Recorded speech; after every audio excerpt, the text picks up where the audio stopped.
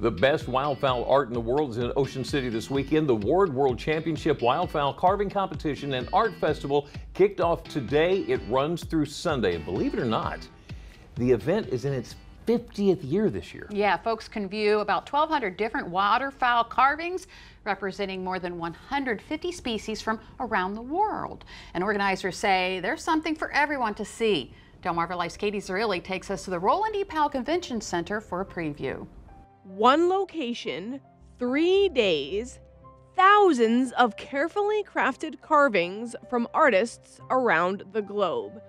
The Ward World Championship Wildfowl Carving Competition and Art Festival is back for its 50th year. The Ward Foundation World Championships is this weekend, Friday, Saturday, and Sunday.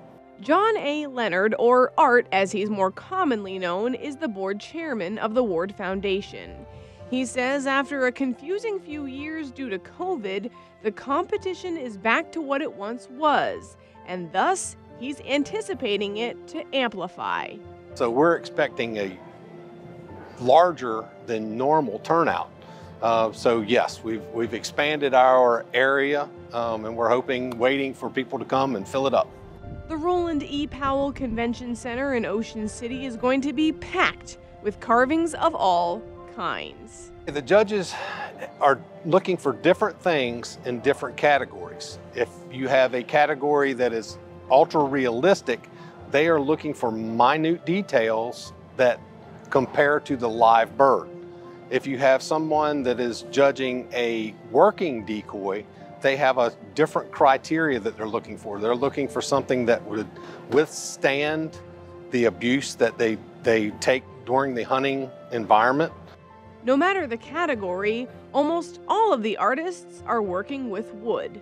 Everything has to be made out of wood, with the exception of, in the hunting category, they can be made out of cork, which is a natural thing, or stretched canvas, which is a traditional type of hunting decoy, stretched canvas. In fact, Art has a special spot for that specific category.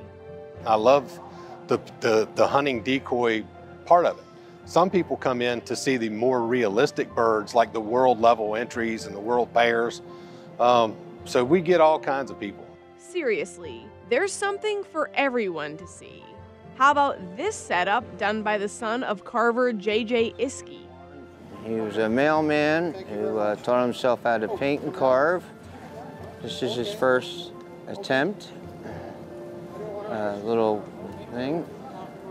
And this was early stuff he did, canvas backs. Many folks take interest in those that are interpretive. Some of those pieces that's where the real artist comes out, because most of the time the pieces are not painted in any way. It's natural wood, and they use the shape and the form of the piece to project a bird. And you get some really beautiful artistic pieces that come in for that. New this year, an open category for any type of animal. This year we've opened it up so you can carve mammals, horses, squirrels, what have you, and bring them here. We also have fish. Some of the carvings are available for purchase, and they'll also be holding an auction in June. Decoy carving is a centuries-old practice and one extra special to our area. Delmarva is unique in the fact that we attract millions of birds every year that come down the Atlantic Flyway. So we are a natural area for birds to come. So naturally we have a lot of people that have made decoys in the past for decoy hunting. And that's how the Ward Foundation got its start, by Lem and Steve Ward down in Crisfield, Maryland, making hunting decoys, and they made the transition from hunting decoys to more decorative decoys that people could put in their house. Of course, the artwork in OC this weekend comes from all over the world. Art says no matter where one's from, it takes a few important ingredients to become the world champion. Time. It takes a lot of time, a lot of effort, a lot of patience.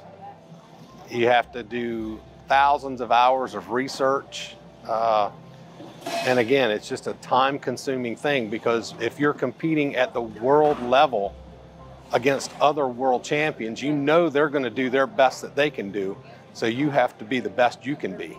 In a way, though, perhaps everyone who participates in this event is a big winner by being part of an artful tradition almost as old as time.